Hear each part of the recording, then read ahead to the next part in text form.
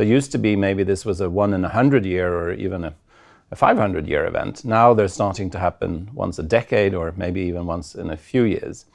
And it's now so bad that the reefs don't have time to recover. You just got back from an expedition in the Maldives.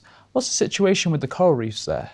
Well, I was really shocked. I mean, Maldives has had some of the most beautiful reefs in the world. And normally a healthy reef should have on the order of 90% of the surface of the reef covered with corals. We've seen a dramatic decline in the reefs of Maldives over the last year, and many places now we're down to 5%. So we've basically seen the obliteration of many of the coral reefs in Maldives. Unfortunately, this is not a unique story for Maldives. It's something that we're seeing in a number of different tropical countries right now. And I think a lot of your viewers have probably already heard about the Great Barrier Reef. So last year we lost as much as a third or so of the corals, particularly in the northern part of the Great Barrier Reef. This year, the central part of the Great Barrier Reef was hit really, really badly, and we lost again a very large part of the reefs there.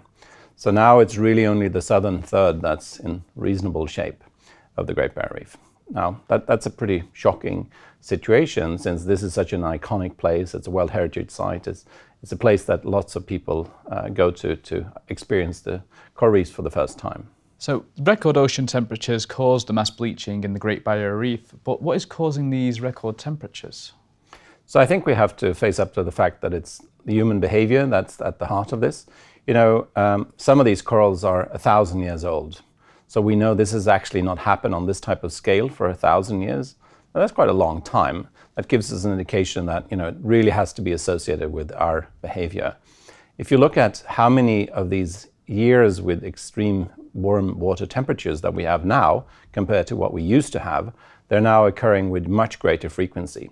So it used to be maybe this was a 1 in 100 year or even a 500-year event. Now they're starting to happen once a decade or maybe even once in a few years. And it's now so bad that the reefs don't have time to recover. So, you know, given enough time, most reefs will recover if there's still some healthy corals around. But in this case, we're now seeing less and less time for recovery, and that means the reefs don't bounce back. Now, in the Caribbean, we've gone from 1970, perhaps as much as 60% coral in most places, to an average of 14% today.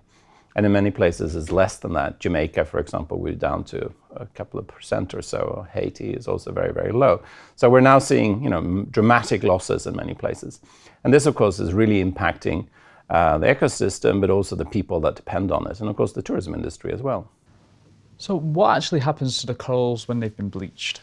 So as you can see on this coral here, you basically have a situation where the natural colors, which would be probably in some cases reddish or bluish or greenish, have disappeared, and the coral has actually kicked out the main energy producer, food producer, which is an algae that lives inside the coral. And that's because they're stressed. And in this case, they're stressed because of water temperature. They could be stressed also because of too much nutrients, or there could be other factors that stress them. But in this case, it's related to too much hot water over an extended period of time.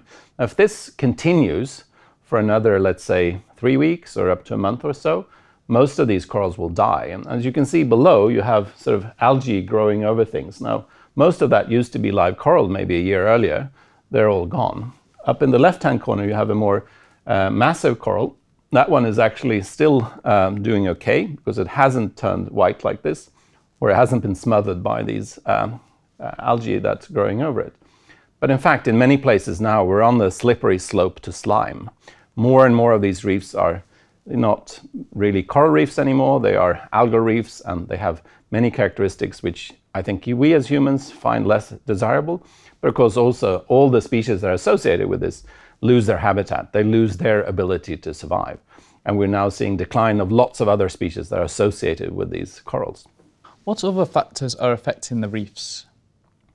So unfortunately, one of the main ones that we're seeing, for example, the inshore areas of the Great Barrier Reef, has been agriculture. So there's been a lot of runoff, either it be pesticides, or it could be also fertilizers, or it can just be smothering coming from the silt that builds up when you have agriculture.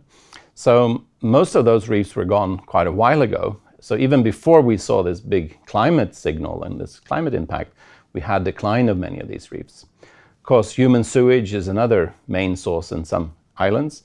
It can also be associated with boat tourism, either great cruise ships or even small ships that pump out their sewage can have local effects. How is the tourist industry affecting the coral reefs? It could be that you have very poor swimming skills.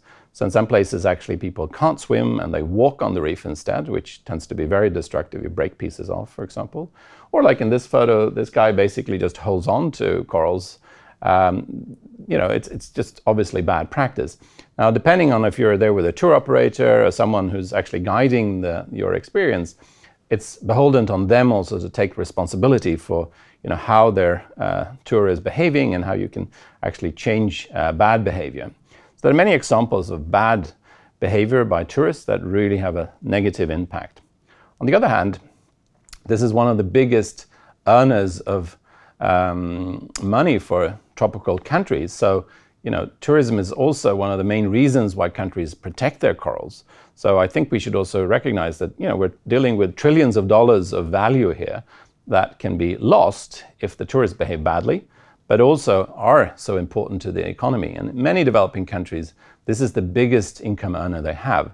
Most small island countries, for example, are totally dependent on reefs for their economy. But even larger countries, Mozambique, for example, where I've worked a lot, healthy reefs are incredibly important for the economy. So some of them have been lured into believing that they can develop things like oil and gas or minerals, and that will be the big growth in their economy. Mozambique is now finding out that tourism, in fact, is the most important sector in their economy and one that they should be protecting more. Well, thank you so much for speaking on this topic and joining us in our studio. Thank you very much. And thank you at home for watching. Don't forget to click back for more interviews like this. Goodbye for now.